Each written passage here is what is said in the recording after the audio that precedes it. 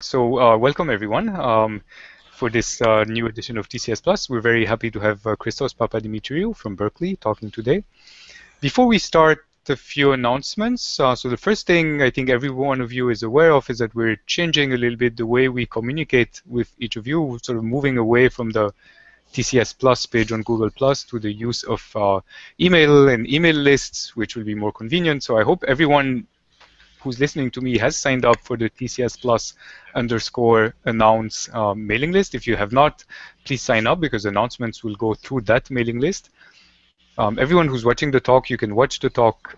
It's streamed live on YouTube. You can watch it on YouTube, but it's also showing up on our webpage sites, the Google webpage for TCS Plus. So maybe we can go around the table to introduce the groups. Okay, yes. So we have a large number of groups today. So from Berkeley we have Antonio Blanco. From Columbia University we have a group led by Clément Ganon. Then we have a group by Job Priet from NYU. Hello. We have a single person from North Carolina, Ka Golakapa Krishnan. We have a group from Paris, led by Lila Fontes. Hello.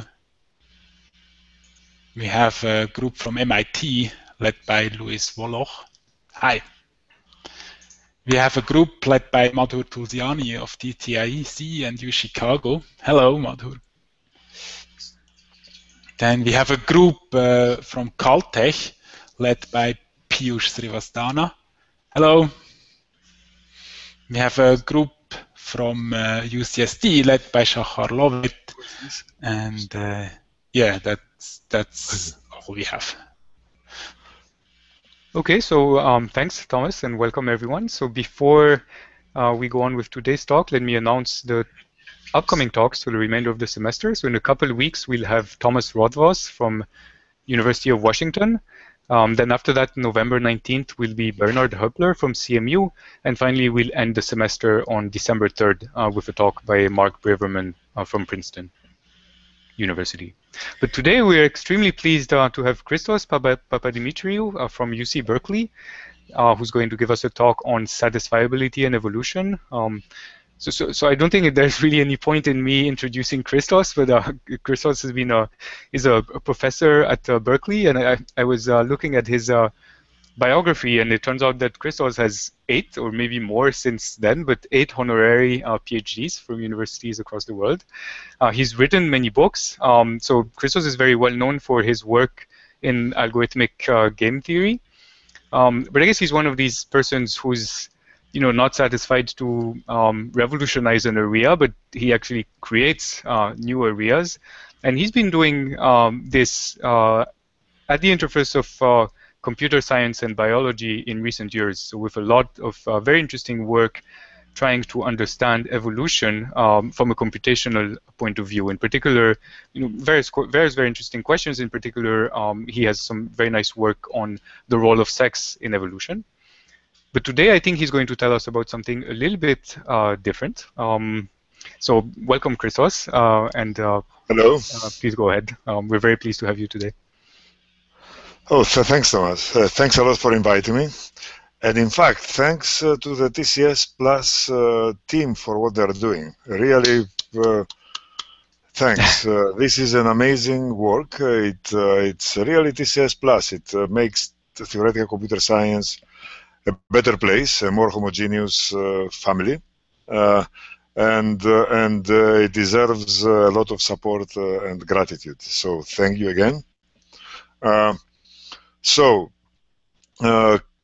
to satisfiability and evolution, what can these two things have in common? Incidentally, yesterday, less than 24 hours ago, I gave the same talk at Fox. But frankly, you are getting the better deal, okay? Because this is first of all, I debugged my talk yesterday, and also there is a lot more detail here and substance. Good. So, what can these two things have in common? One is that they were both pioneered by two brilliant Englishmen of the Victorian era. You see, Bull and Darwin. But what else? So here are two quotes on evolution from two very famous, two of the best top biologists of the previous century. Jacques Monod has said that one curious aspect of evolution is that everybody thinks he understands it, and I think that the same holds for satisfiability in some sense. For example, today I am going to tell you a very non-trivial fact about, very non-trivial and basic fact about satisfiability, which I bet you didn't know. And the second says that evolution enjoys some kind of completeness, okay? That nothing makes sense in life except in the light of evolution. So we have to understand it, okay? It's not like something that it's good to understand, but you can't do anything without understanding it, okay? So cool. So let's. We have been talking about great biologists of the past century. This is another one. He's probably the greatest experimentalist. And so I'll describe an experiment of his. And I think that from this experiment, you can see what a great experimentalist is. The thinking of a truly great experimentalist is very close to a thinking of a truly great theoretician. Okay, so let me go ahead with this experiment. So it's with flies. So what he did 60-something years ago, he took a bunch of flies at room temperature, and then what he did is he baked their larvae in tropical temperature, and he noticed that something changed. Something very subtle changed in their wings. Their wings, flies' wings, as you know, are supposed to be hatched, but thatched. But these were sort of, were missing one of the directions of the thatching. So that's that was. But I mean, I couldn't represent this in my picture. So imagine that their head turned red, okay? And 15 of them changed because of that, 15%. So what he did is he selected those, threw away the others, and bred the red-headed ones. And something very interesting happened. That the second generation, 60% of them were changed. So what he did is he threw away the 40% that were not changed and bred those. 63% changed. So it looked like it has topped off. It's at a plateau, but no. He continued for 20 generations, and in the end, so I'm giving you the essence of his experiments. There are some aspects that I'm not presenting, but this is really the essence of what happened. 99% had changed after 20 generations, and then Waddington did something amazing. Can you guess what he did? He lowered the temperature. And after lowering the temperature, only 20% stayed changed. And if you think about it, this is amazing. Okay, it means something very strange. Okay, it means that something that was an adaptation to the environment. For example, you spend the summer in a beach in Greece, and you return home sunburned. Okay, it's natural. Okay. Now that your children are born sunburned, okay, so after 20 generations, that's very strange. Okay, I mean, it's not supposed to happen. Okay, how can adaptations to the environment become genetic? Okay, this is, we are delighted that our French friends are listening, because this is an image of an amazing French geologist named Jean-Baptiste Lamarck, who had the distinct terrible luck of being remembered for his only mistake, and that's that traits you acquire in our life during our lifetime can be inherited by our children. Okay, so this looks like Lamarckianism, but actually it's not. Okay, and the challenge now, the intellectual challenge, as I'm going to show you, the mathematical challenge is to find a genetic explanation. Can you find a purely genetic explanation without some mysterious way in which you can inherit so mutilations and such, sort of, that we experienced in our lifetime? All right. So imagine that this red phenotype depends on a bunch of genes. Can consider these genes as Boolean 0, 1 functions, plus another Boolean variable h, which stands for high temperature. So you have a function f of xh, x is a vector, which is precisely red. Okay, it tells you that the fly is going to be red-headed. And again, it's Boolean. And initially, suppose that these genes have the alleles of these two alleles of the genes are alleles is a biology term meaning variant of a gene. So these two alleles, I'll be using it a lot, are the frequency of these alleles is uniform, have 50-50 in every gene, and independent. And of course, there is no temperature. There is no high temperature. Then imagine the following now: that xi is 1 with probability pi, and we said that initially pi is half. What happens in the next generation? And I want you to think about it. I mean, in the next generation, what happens once you breed these flies that have xi equals 1 with probability pi? What is going to happen with high probability is that the genotype, the probability of xi being 1 in the next generation, that's what I mean by prime, is essentially the conditional probability on the function f being satisfied, because f is the condition under which these flies survive to the next generation. And therefore, so this formula stands to reason, okay?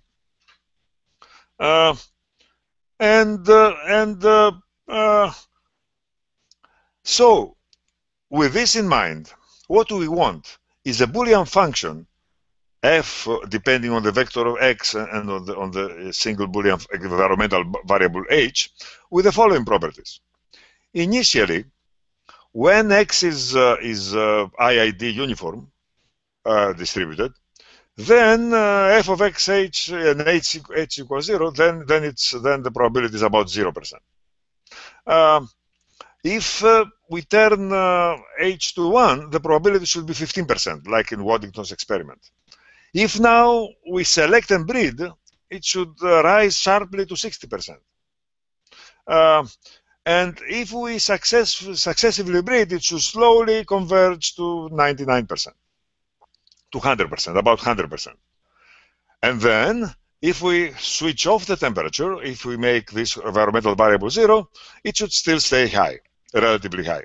So these are the desiderata. Okay, the question is, can we find such a function? And it turns out that yes, okay, that this function can be found. And it is the threshold function. Imagine that the red phenotype is the Boolean function that says that the sum of these 10 Boolean variables plus 3 times the sum, the Boolean variable h must be at least 10. So indeed, at 0 generation, when h is 0, in order to have this satisfied, you must have all 10 Boolean variables equal to 1, and has probability very close to 0. But if you turn h to 1, notice that now this must be at least 7, okay? And yeah, 15% will have more than 7 of these genes turned to 1. And then you do the calculation. It's an interesting calculation. If now you take these 15% and you breed them, then what happens is the probability shoots up to 60%. That's an interesting fact to remember, actually, for probability. And then if you successfully breed, what will happen is that the probability is going to slide higher and higher, and then it will be something like 80%, and of course then almost all of them are going to have at least 7 true variables. And finally, if you turn, if you turn down the temperature, it's going to be 25%. So I was really very pleased with myself when I figured this out. But then somebody told me that 60 years ago, an American biologist called Stern had essentially done the same analysis in a journal, in a biology journal. All right. So, but let's step back. Okay, so evolution today. Okay, so so why are you interested in evolution? So one thing that I should tell you is that evolution today is an amazing field. Okay, it's probably as big as computer science. It's a powerful and prestigious theory. It's of course founded on the ideas of Darwin and Mendel, but it's also informed by sophisticated mathematical models developed in the early 20th century, mostly population genetics. And currently, it is suffering the deluge of a molecular data, which it's sort of struggling and scrambling to explain. Okay, so and it's not doing. It's in some sense it's a field under attack from molecular data. Okay, so it's both strengthening it and challenging it a lot.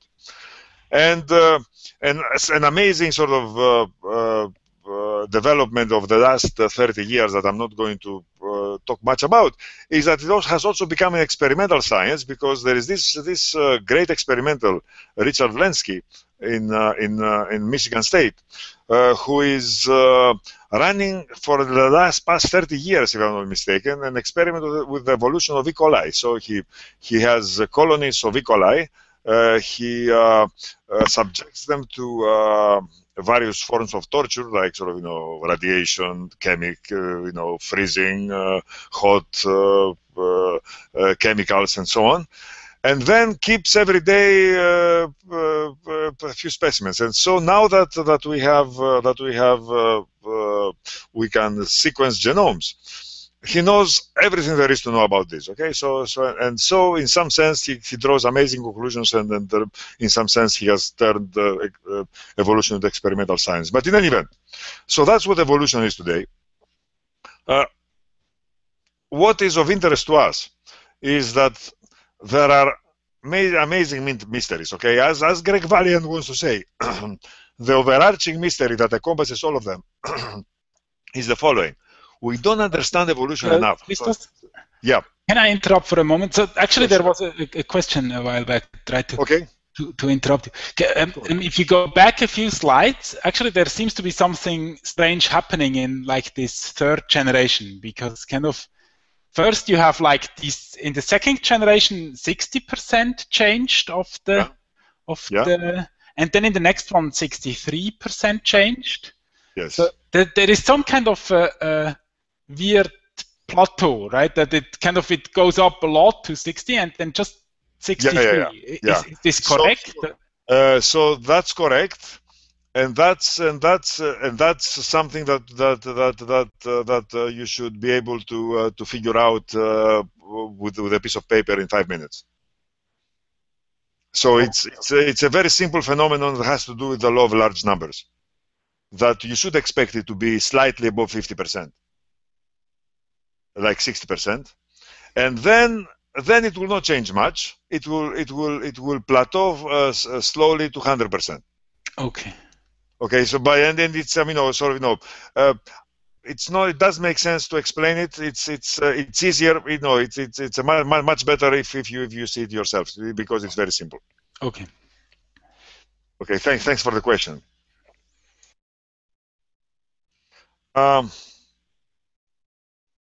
Okay, good. So let's go back to evolution. So according to above 50%.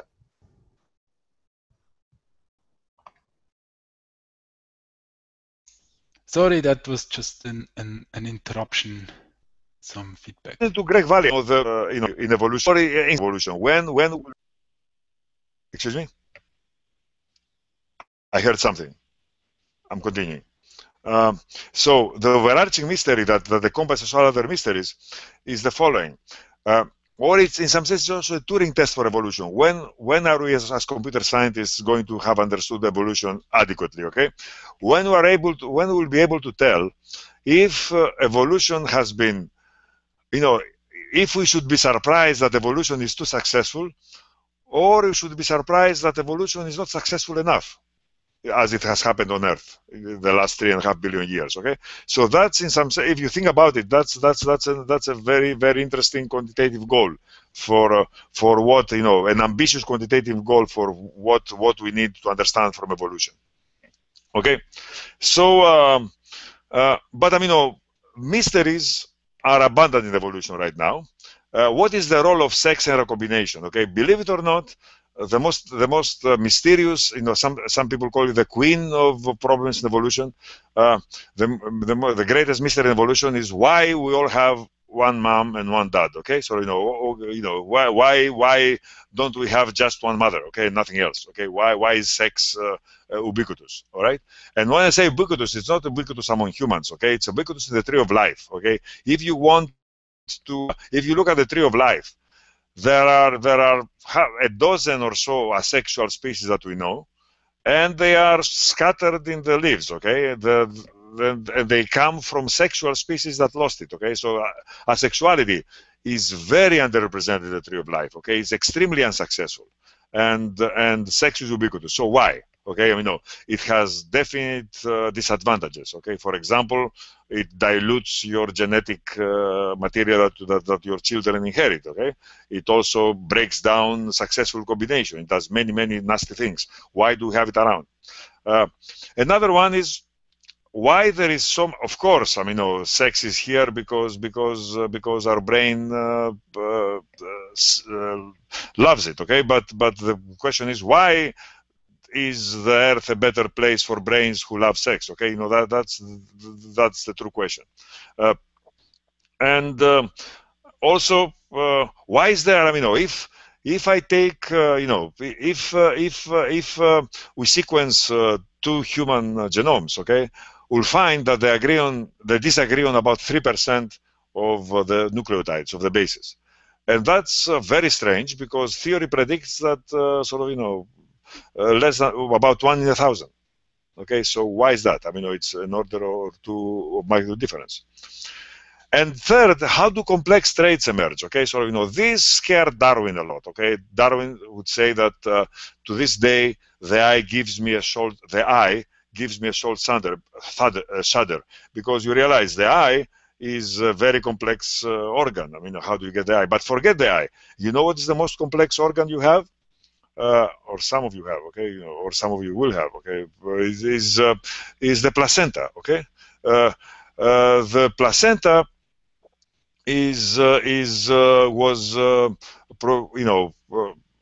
happened 65 million years ago. Without the placenta, we would all be kangaroos, okay. But the placenta happened 65 million years ago, and it took the conspiracy of 1,500 genes, okay, of our genome, of the mammalian genome, of the marsupial mammalian genome, to create the placenta, okay.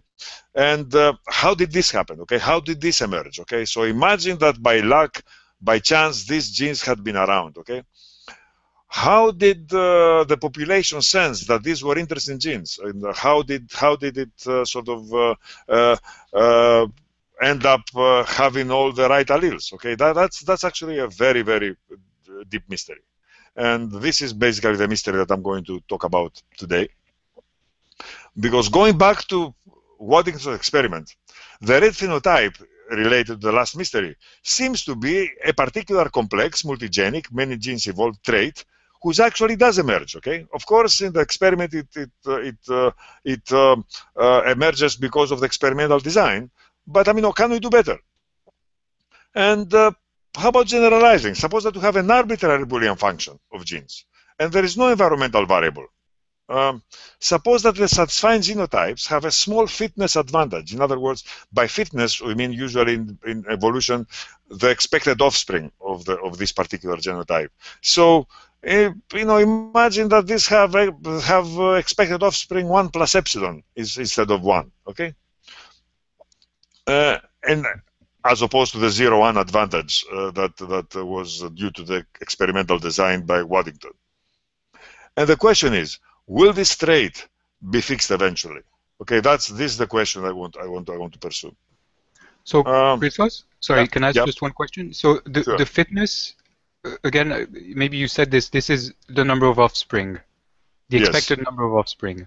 Okay. Yes. And this epsilon, how do you want us to think of it? Like, is it as 0.1 as small as for example, less than 1 over the number of genes. 1 over 2 the number of genes is small enough.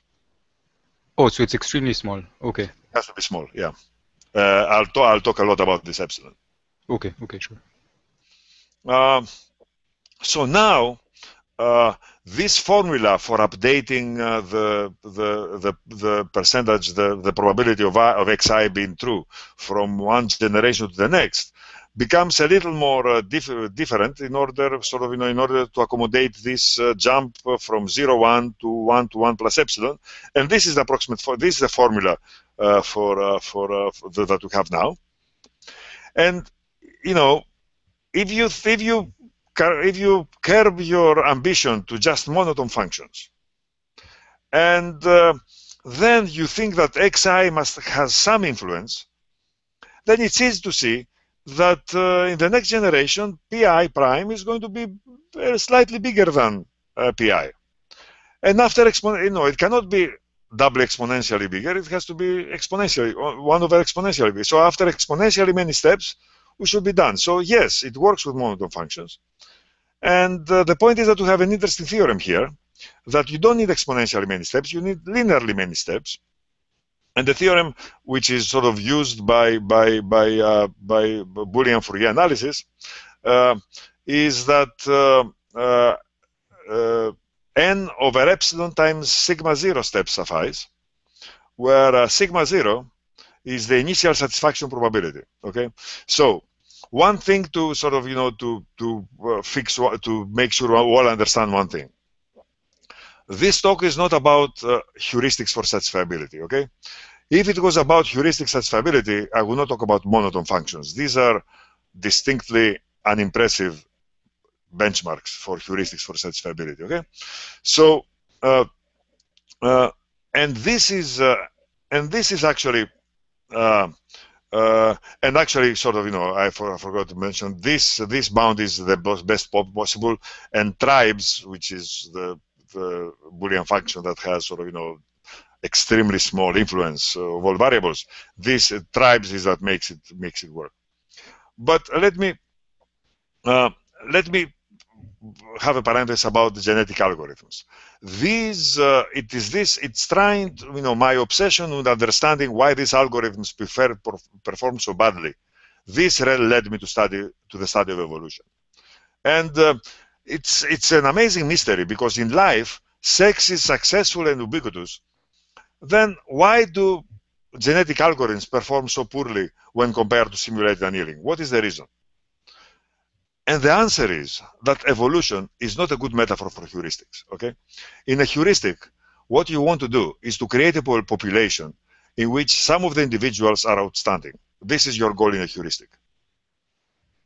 In evolution, your goal is to create. In evolution, we have no goal, but what evolution is successful at is creating good populations. Okay, these are two very different goals. All right, and in some sense, genetic algorithms are in the wrong business. Okay, they are not good at creating populations with outstanding individuals. They are good at creating outstanding populations. Okay, so the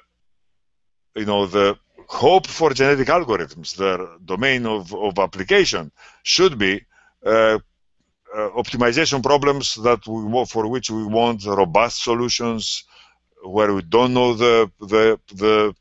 very well the objective function, if they have multiple objectives, if they have time varying objectives. So in fuzzy, so to speak, optimization problems, maybe a genetic algorithm would work well, but not in the sharp optimization problems that you and I know. All right, and it turns out that's sort of in our first result in this series of papers, that sex is a mediocre optimizer of fitness. Okay, it's not if fitness is your only goal, sex is the wrong medium. All right. Okay, back to monotone functions. So here is something that is worth talking about, because it's at the basis of what we do. Why are we assuming a product distribution? Isn't there correlation in genetics? Of course there is genetic correlation. It's called genetic linkage, okay? And a lot of this correlation comes from the fact that mom and dad had chromosomes, and we inherited these chromosomes in bunches, okay? So there is correlation, but this is sort of, you know, a not a very useful kind of correlation. So, you know, in some sense, it's superficial kind of correlation. The real correlation that I want to study here, that we're interested in here, is correlation due to selection. Okay? Sorry, Christos. Yeah. Going back to genetic algorithms underperforming. Yeah. So, I mean, genetic algorithms have some success stories themselves, right? For example, like, let's say there's been like some competitions for finding like the best route that visits like many planets, like let's say from ESA and NASA, and Yes. the winning algorithm. So, do you have any sort of like idea of why, which kind of optimization problems, for example, I mean, genetic algorithms, let's say, truly underperform, like simulate annealing? I mean, does this here's what I know. Okay, so, you know, and you and of course, you know, so, you know, 10,000 papers are written every day, and like, and I'm not aware of everything, all right? I mean, no. But what I know, and what I have known for like 20 years and had been bothering me a lot, is that there are many practical important problems like placement and interconnecting chips, for which practitioners swear by simulated annealing, and genetic algorithms are the most attractive algorithms. Every time you mention it to somebody, their eyes light up, and then they think that they're going to go to their lab and program it, and in a week they're going to have fantastic results, and 2 months later they come with their head down. Okay, and, you know, I am not aware of a true problem, where a real important problem, where a lot of approaches have been, but as I told you, maybe I'm uninformed. A lot of approaches have been tried in earnest, and the genetic algorithms came on top. So this is my claim. Now, frankly, I'm satisfied that this mystery is solved, okay? And the solution to this mystery is the sentence I told you before, that evolution is good at creating good populations, where in heuristics we look in heuristics for practical important problems. What we are looking for is populations with outstanding individuals, okay? So that's but I mean, I'm not expecting to resolve here any sort of dispute between heuristics. Okay, so I just told you my own point of view. Okay, so going back to correlation. Okay. Excuse me, sorry, I have another question related to what you showed about monotone functions. So does the proof also work if you don't assume epsilon to be small? Because intuitively that should help, but I guess the first step, yes, I mean, this okay, for monotone functions it would work. Okay, so but I mean, epsilon, you know, this epsilon I'm going to talk about a lot when I talk about general functions. Yeah, so I believe that it should work for larger epsilon. Okay, so the bounds on epsilon come from elsewhere, not from monotone functions. All right. So how about linkage? How about correlation? So correlation has two sources. One is chromosomes. Forget about that. It's not very important. It's important for many reasons, like sleuthing genetic diseases, but it's not important for our purposes here. But I mean, there is another correlation that comes from selection, and that's important for when you study evolution. Okay, imagine the following. Imagine that there are two genes in our chromosome that they have two alleles, and the two alleles must be the same alleles in order for us to be fertile, okay? So in other words, imagine that the fitness function has a clause that says that x1 must be equal to x2, okay? So, your mom had 0, 0 or 1, 1, and your dad also had 0, 0 and 1, 1 because obviously they were fertile, okay? The question is, are you fertile? What's the probability that you are fertile? Since we are assuming that the marginal probability of both x1 and x2 is 50-50, it should, if there was no correlation, it should be half, right? I mean, but it's not, because it's 3/4. If both your mom and your dad were either both 0, 0 or both 1, 1, you are fertile for sure. But if they were if they were not, one was 0, 0 and the other was 1, 1, again you have a half chance of being fertile. Okay, so you have 3/4, and the linkage disequilibrium, which basically means the distance between the product distribution and the true distribution, the L1 distance, is 1/8. Okay, and sorry, the L infinity distance is 1/8, so. So this is a threat to our formalism so far, but there is a beautiful theorem due to a population geneticist called Thomas Nagilaki from Chicago, who proved 20 years ago that after log-n generations, if the selection strength epsilon, which is the maximum difference in fitness, which you assume to be small, is small, then the linkage at the equilibrium is also small. And I want to give you sort of a sense for the proof, and the basic idea in the proof. And that's the following: that imagine that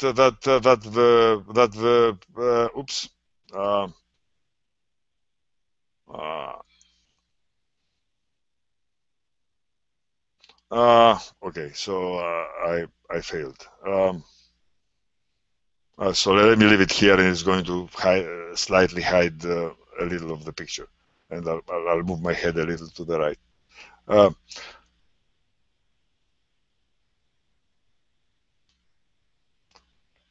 Okay, so this is 3 log n. This is a tree of your ancestors. You are up here, and you are just you want to trace n genes. And imagine that you are just in gene 3, okay? What happens? Did you get it from your mom or from your dad? Suppose you got it from your mom. Where did she get it from? Maybe from her mom. Where did she get it from? And so on and so on and so on, 3 log n generations. Where did he get it from? From his dad. Okay, let's stop. Hold it right there. Who is this person, okay? This person is a random person from 3 log n generations ago, okay? And if you trace your genes again and again for n times, you are never going to see this person again, okay? Because this is, there are too many ancestors.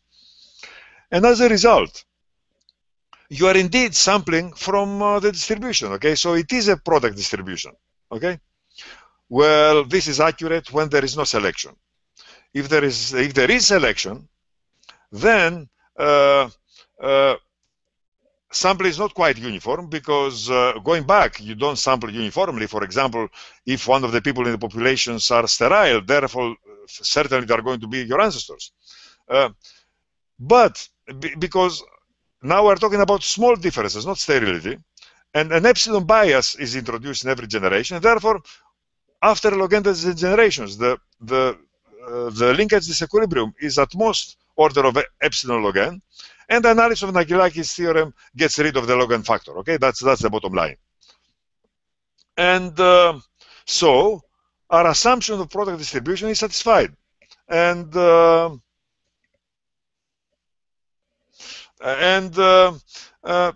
it's okay to assume product distribution, especially because Nagilaki's theorem applies. And so we can go back to our question of arbitrary Boolean functions. And indeed, the theorem says that it holds for arbitrary Boolean functions. So let me give a rough sketch, and then I'll go through a rough statement, and then I'll go through what everything means. Any Boolean function of genes which confers a small evolutionary advantage will be eventually fits with high probability with polynomial population and number of generations. Unfortunately, every word is well chosen here, okay? And I'm going to explain why. As stated, this theorem is wrong, okay? Because imagine that your function is XOR, okay? Basically, I just realized that there is no XOR in my PowerPoint, so I used different, okay? But you know what I mean. Imagine that you have the XOR function. What will happen if we start uniform? We'll stay put, okay? We'll never, nothing change, okay? We're not going to improve our, so that's hold for uniform functions, not just for the XOR function, not just XOR. If more generally we have the function exactly k out of n Boolean variables are true, and we start with uniform in the IID k over n, again we're going to stay put. So it turns out that the result fails in the infinite population approximation, and so we must somehow do finite populations. So we must state it and prove it in finite populations. And here is how we do it. The precise statement is the following. The process we're describing is that to form the next generation, first we sample from the current product distribution to create a real population in the previous generation, n individuals, where n is some huge number, polynomial though. And we let the empirical population be Qi, and then we apply the selection on top of this. And this gets you a stack from the XOR. And then you apply the selection, and applying the formula that we know and love. So let me tell you about the parameters.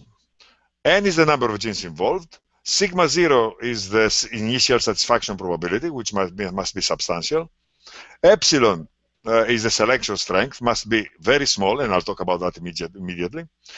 N is a population, which is polynomial in the number of genes and the initial satisfaction probability. T is the number of generation, which is also polynomial.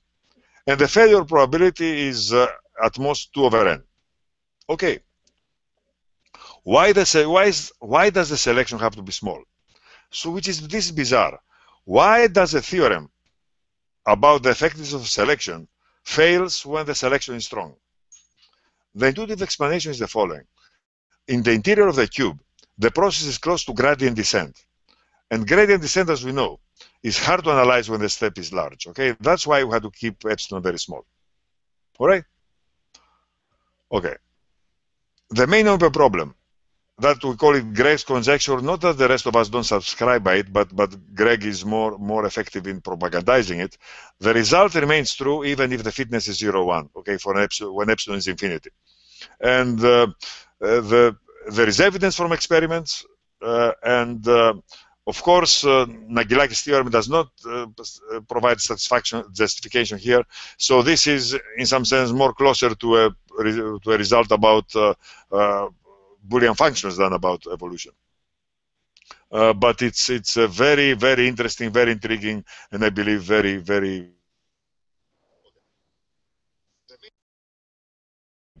beautiful conjecture. Good. So let me tell you a few things about the main theorem, about the proof. We want to show that the sample select cycle leads to a satisfying population. We track the expected fitness, f of p, where p is the expectation, okay? And the chorus, the proof is the following. We bound the variance introduced by sampling, okay? So we want to bound the variance introduced by sampling by the expected fitness increase in the selection step. So this is, remember how the sampling works, how sort of, you know, the selection step works. And basically what we want to prove is that the expected under Q, all expectations under Q, the empirical distribution of the sample, you know, the variance introduced in the sampling step is lost, you know, is bounded Well, somehow, sort of, in a not so good way, by the expectation of the fitness improvement. So that's the variance introduced. That's the fitness increase, and that tells you that epsilon must be small. This is the denominator, okay? Because if it's big, then we're out of business. Wait, Chris, okay. Sorry, Yeah. there's no square or anything on the right-hand side? This No. this thing can be negative, or?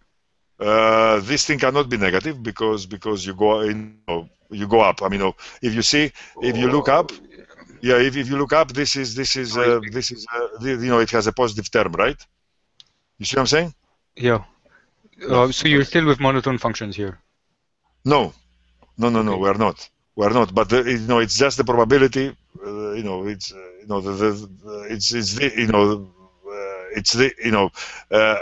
what is in these brackets is this term here.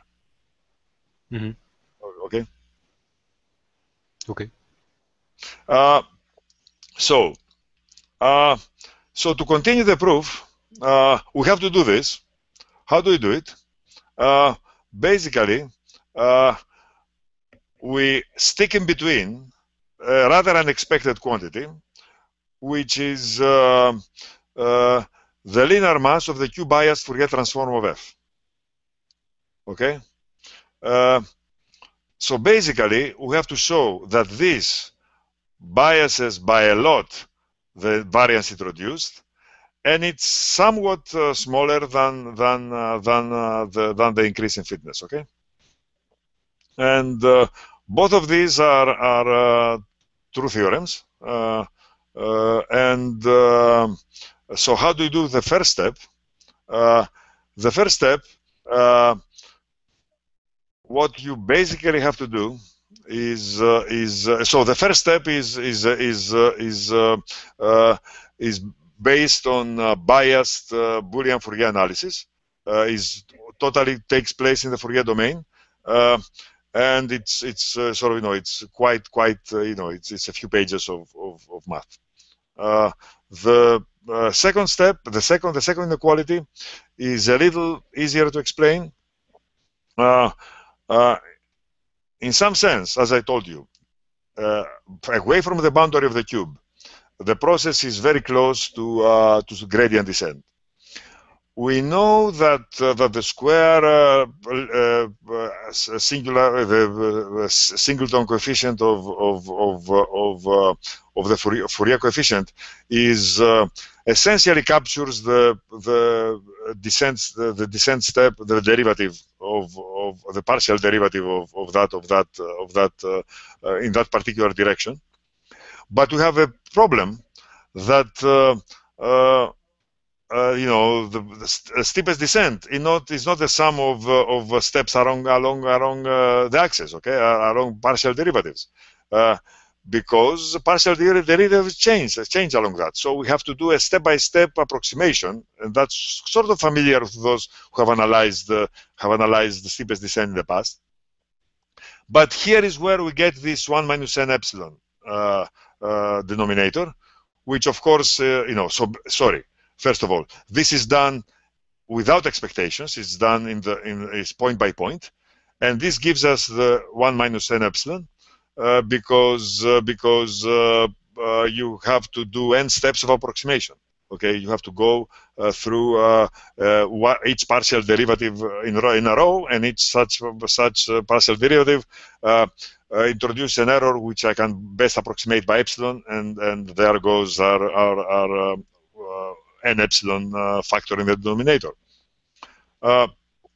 Okay, and so this concludes the proof of this part, which is sort of the core of the proof. Next, you have to show that the total effect of the variance steps is small. Okay, and basically the idea is that the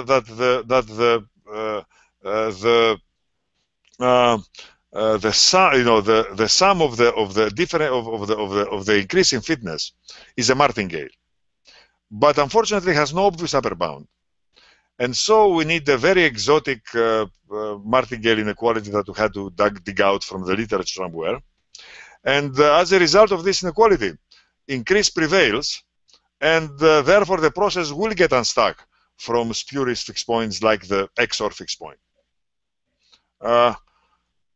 Finally, the process gets so close to the boundary that increase is minuscule, and you cannot argue in terms of increase. But then it's a random walk, and of course it's a random walk with absorbing boundaries, because this is the key difference for the game theorists in the audience between game theory and evolution. That out of the support in evolution means extinction, okay? And extinction is forever. And if this particular gene goes extinct, it will never come back. Okay, so a random walk with absorbing boundaries, and we will eventually get stuck at the vertex of the cube, and that's the end of the proof. Okay, so I hope I gave you sort of a good idea of how this theorem is proved. One last thing. I mean, this last step shows us that all diversity is lost. In other words, in the end, we go to one particular vertex of the cube. Okay, that's sort of surprising. I mean, because we know that diversity is the essence of life. Well, listen, okay. One thing that will be surprising to you once I point it out is that so far we have been doing evolution without mutation. Okay, so all these powerful techniques, okay, don't need mutations to work, and in some sense, this is their power. During this time, mutations will have occurred. Okay. Okay, so evolution does lose diversity, but then mutations replenish it, and life goes on. Okay, so there is nothing surprising about the fact that our proof ends up in the vertex of the cube. All right. Okay, so what have I shown you? I've shown you an interesting and non-trivial algorithmic fact about such fiability that has hanging from it a very interesting conjecture. The parameter bound should be very improvable, especially the time bound. The monotone functions, the bound is essentially tight, and there is, Rocco and Young tell me that there is hope for threshold functions. That we know how to, that they know how to improve it for threshold functions, which is a special case, of course, of monotone. And how about implications for evolution? This is an interesting new mechanism for the emergence of complex traits, okay? So I told you that how complex traits emerge is one of the mysteries of evolution. And evolution theorists did not know about this mechanism. And it is, I think, a very interesting and new mechanism about the emergence of complex traits. And it's impossible without sex, okay? That you cannot, first of all, Waddington's experiment, you realize, is impossible without sex. And since we're generalizing Waddington's experiment, what we do is impossible without sex. So it does shed some light to the mystery of the role of sex in evolution. I convinced you that it's okay to work in this soup of alleles model, okay? And the question is the soup of allele model the productive computational metaphor for studying evolution under sex? So I believe so. I believe that this sort of, by soup of alleles, is that forget it. Forget correlation, forget linkage, forget everything, okay? What you have is a population. And what a population means, it's gene frequencies, allele frequencies, nothing else. Nothing else matters.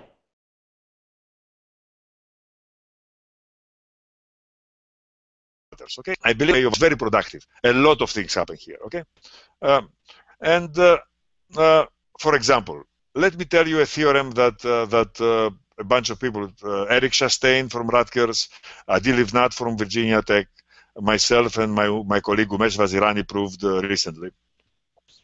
So it's sort of strikingly different way to look at evolution. That evolution under sex is tantamount to a repeated coordination game played by genes. The strategies are the alleles, okay? So imagine that basically what genes doing in evolution is the following. They sit around playing a repeated game. In this repeated game, what they are minding is their investment in allele frequencies. Okay, they want to sort of strategize how to invest in allele frequencies. And the utility is fitness. Okay, this is a coordination game. This is not the selfish gene metaphor of Dawkins. Okay, it's the community-minded gene. They all have the same goal, except they are cognitively challenged. So they have to play a strange protocol. Okay. The utility is fitness, the common utility, and the game is played through multiplicative weights. Okay, so the algorithm that we discovered and love. Okay, so this is what genes play in this game. Okay, so this is, I think, a very, very interesting way of understanding evolution. And recently, other computer scientists have built on this, have done some very interesting work on understanding evolution under this lens, and research is going on. Okay, evolution and TCS. Okay, the three mysteries of evolution. What is the role of sex? Why there is so much genetic diversity within species? And how do complex traits emerge? I think it's amazing that TCS has important contributions to make to all three, and I believe that the game has just started. Okay, thank you very much.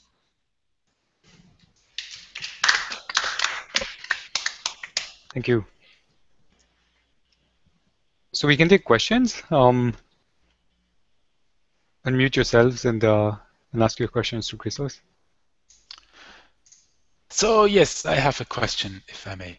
So you explained us this how this works with evolution. Now I wonder whether there could be even a better mechanism than sex for, say, the evolution of complex traits, or kind of would it be possible to show, for example, that sex might be the best way of doing it, or what do you? No, that's a wonderful question. I love it. Okay, and it's a relevant question. Okay, in the following sense, relevant. Okay, not that you can do anything. Okay, but relevant in the following sense, that there are these people now who believe, sort of, now we are going to really deep water, origins of life and so on. Okay, that what we see now is the version of life that won. Okay, I personally believe, and there are others who do, that sex was primordial. That sort of, as soon as there was RNA life, they started exchanging genes. Okay, they started exchanging genetic material.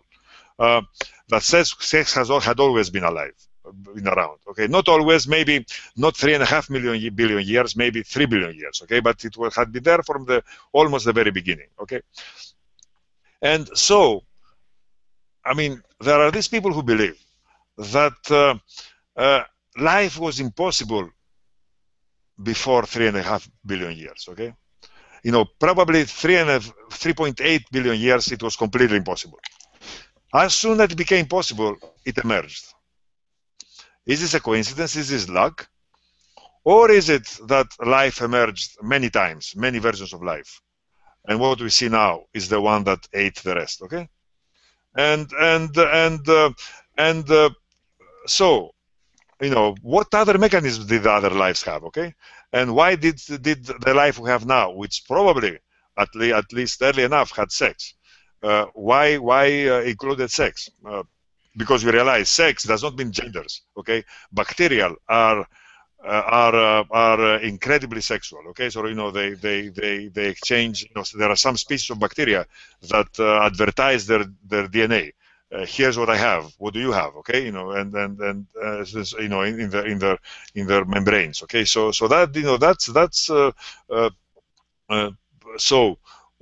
sex existed, of course, way before in single cell animals, before eukaryotes and so on. Okay, and of course, genders is just an interesting postscriptum in the history of sex. Okay, it was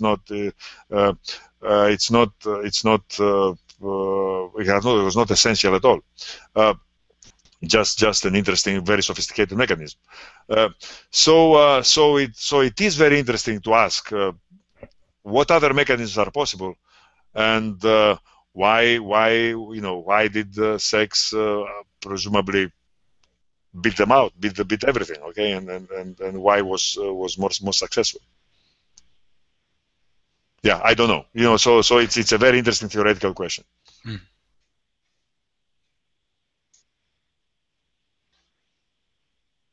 But we are theoreticians, so it shouldn't be ashamed of breaking up theoretical questions.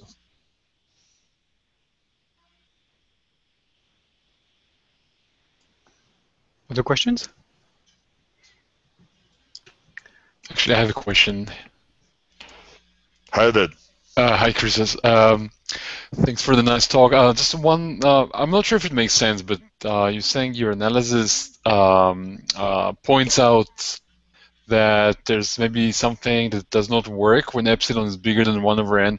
Is it just an artifact of the analysis, or do you think it might actually indicate something in nature, something you can experimentally verify? Great question. It's certainly an artifact of our analysis. I mean, we know that very, very powerful, that strong selection works. Okay, that's why we're around. Okay, so our analysis works for very subtle, very slow selection, very weak selection. We know that fast, how do you call it? Strong selection certainly works. Okay, so you know, if a meteorite falls and sort of, you know, and if there is a meteorite impact and your fertility suddenly goes to zero, you're out. Okay, you know, and these stupid critters called mammals, okay, sort of, you know, are going to conquer the world. Okay,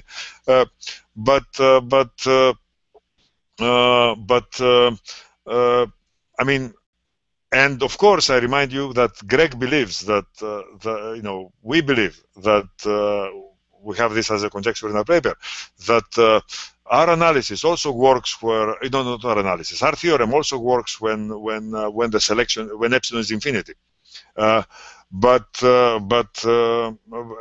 I think, that's a very interesting theorem. Okay, that will be a very interesting theorem, that there are no stable equilibria of this very well-defined process now, outside of the corners of the hypercube. Okay, you know, that's a very interesting theorem, but we can't prove it. Okay, we cannot.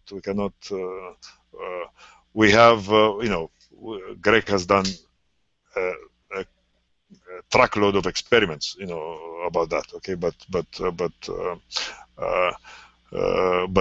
of course we're mathematicians. Okay. Thanks. Thanks.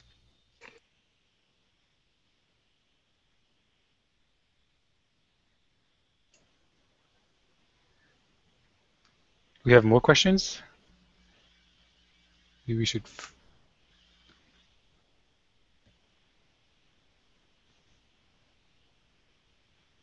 I had a very mildly technical question. I don't know if you still have time, Christos. Okay. Sure. It's not a technical question. I was just wondering about this product distribution assumption. So you tried to convince us that it was fine.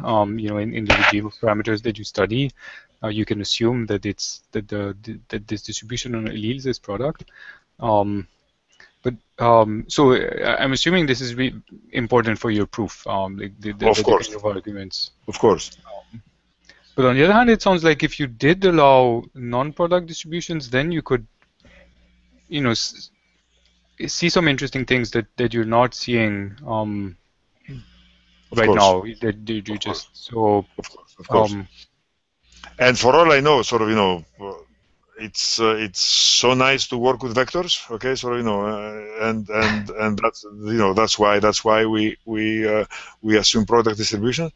But of course, I mean, if we had a handle to the whole sort of, you know, to the whole correlated probability matrix, I would be ecstatic. Okay, yeah, I mean, I agree with you.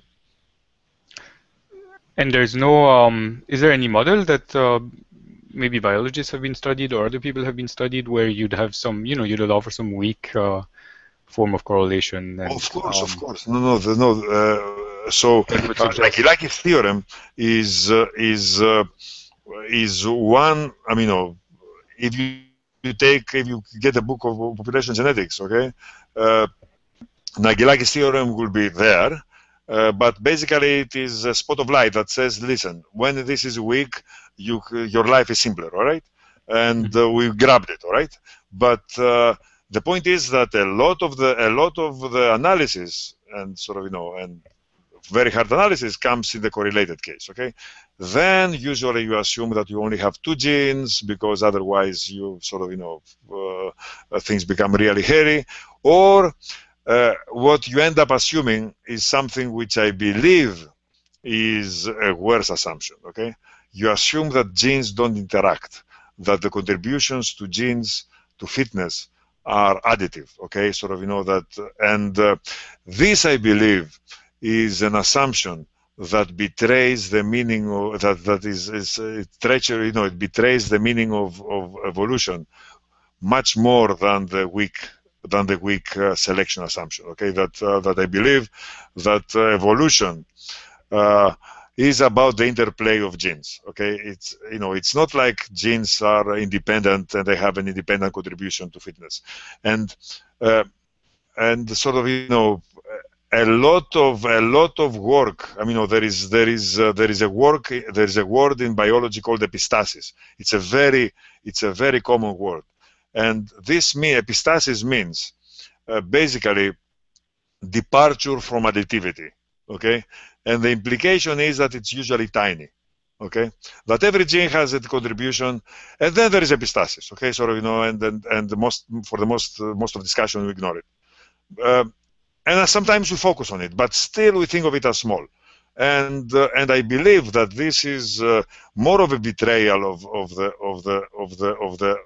how do you call it, of the spirit of evolution, of the essence of evolution, of what is important in evolution.